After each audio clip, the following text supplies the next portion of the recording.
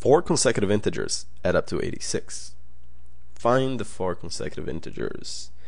Okay, straightforward question. And so we have 4 consecutive integers. I'm going to call the first one x.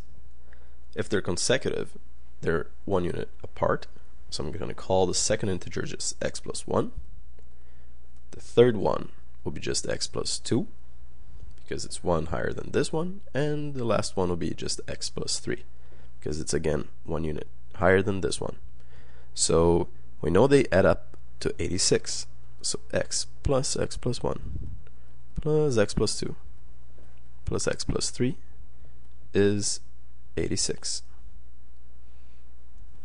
Okay, so let's solve this equation. X plus x plus x plus x is 4x.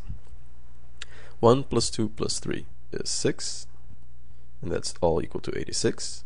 Now I can subtract 6 from both sides of the equation. So 4x is equal to 86 minus 6, which is 80.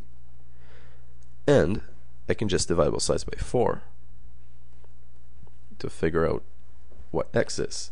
80 over 4, x is 20. Great.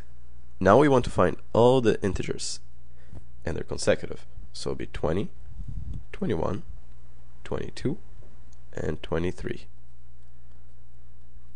Final answer.